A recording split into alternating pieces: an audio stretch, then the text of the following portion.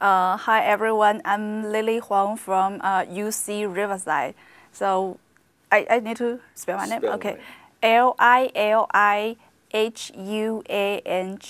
So I'm a PhD candidate from UC Riverside. I'm working with Professor Bars.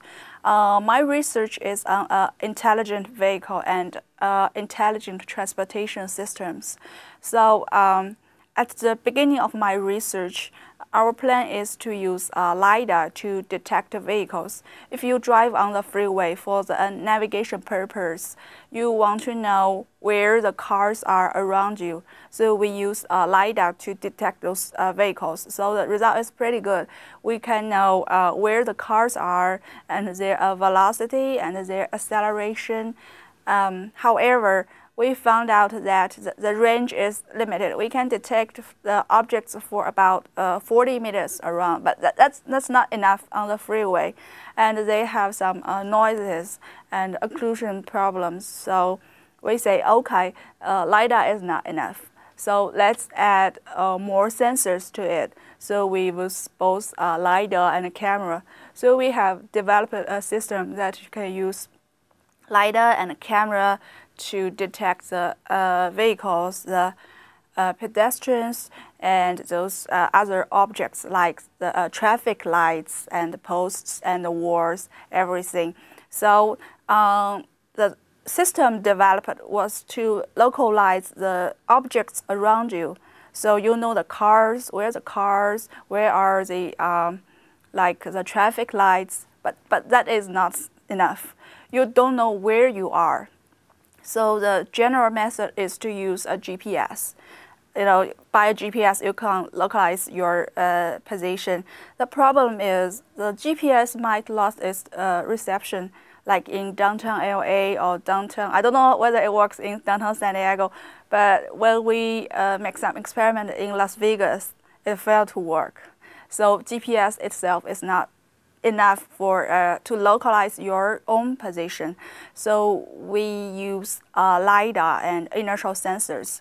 When the GPS does not work, you can use some other kind of sensors to localize your own location. So that's a main part of my research. That is to get the information around you and to get the information of yourself. So when we use LiDAR, it has a 180-degree beam. It rotates like this way, so you get everything around you. So if you have two LiDARs, you can put one in front of the vehicle and one at the back of the vehicle. So you can get 30 degrees of the.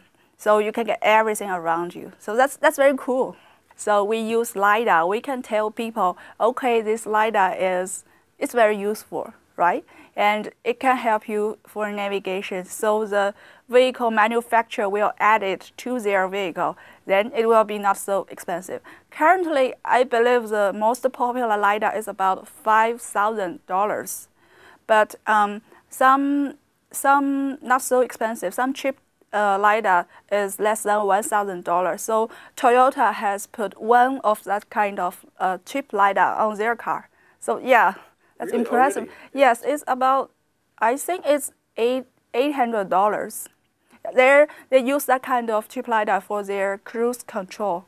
So if we prove to people that this is really useful, so we can reduce the cost to maybe like $500 or even less.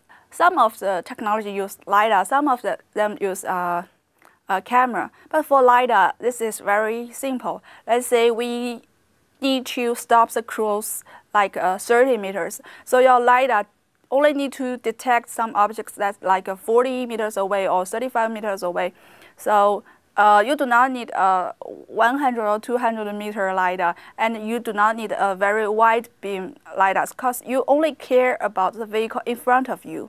So you can have a very narrow field of view LiDAR, and the range is like 30 meters. That's enough. That's why this LiDAR is not so expensive, but it is very useful. Okay, I come from China. I come from Beijing University of Posts and Telecommunications. So when I was an undergraduate student there, I'm working on wireless communication and its application in vehicle communication. So then I come to Riverside. My dad is working on mechanical engineering, so he's working with vehicle design, something like that. And my husband is also a mechanical engineering student. So all my family are working on vehicles. So they are working on vehicle design, but when I was an undergraduate student, I come to work on vehicle communication. Then I come here, I found that I'm more interested in vehicle navigation, because the vehicle for vehicle-to-vehicle communication, it's hard to feel or to see the result. But for the vehicle navigation, you can see the image, you can see the LiDAR output. So I found that I'm more interested in this kind of design and application and research. Yeah. I believe that we have about 25% to 30% students are female students. Yeah, they are still working in wireless communication. Most of my friends are still working in wireless communications. Well, I guess it's a big area, right? So Yeah. Too. Yeah. So you have students working on. They are from computer science, civil engineering, and mechanical engineering, and I'm from electrical engineering department. But we are all working on like intelligent vehicle or intelligent transportation systems. There are many female researchers on this area. I am a member of the WTS. It's called Women Transportation. I didn't remember what S is. Association or something. Society, maybe? Yeah, you are correct. The Society, Women Transportation Society. So there are a lot of women researchers in transportation and intelligent vehicles. Yeah. So like I'm talking with my friends from computer science. So we have, for the same problem, we have totally different solutions. But yeah, we can communicate and help each other to make a better understanding to the problem, and their idea really helps.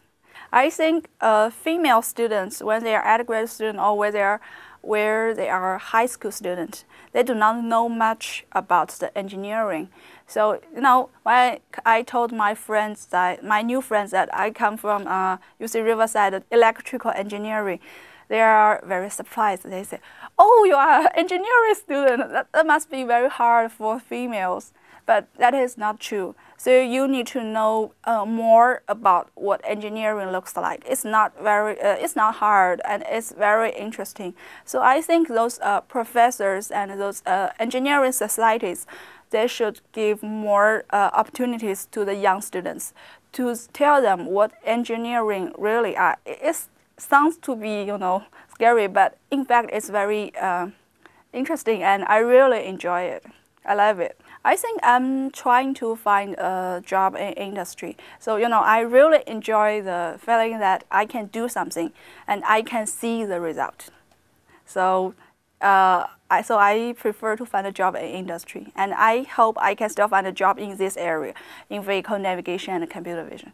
And I think this conference, it really provide a great opportunity for us as students to communicate with the top professors and the research institute in this area.